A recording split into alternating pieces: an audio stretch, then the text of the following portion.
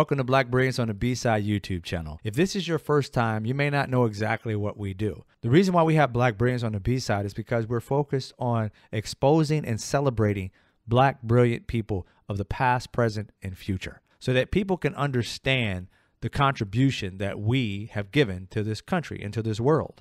Things that you can't live without, Black people have created. They may not have made the lion's share every time, but they did create them. From Frederick Douglass Patterson, who created his own automobile company that competed with Ford, the Model T, to Mary Beatrice Davidson Kenner, who created the precursor to the MaxiPad.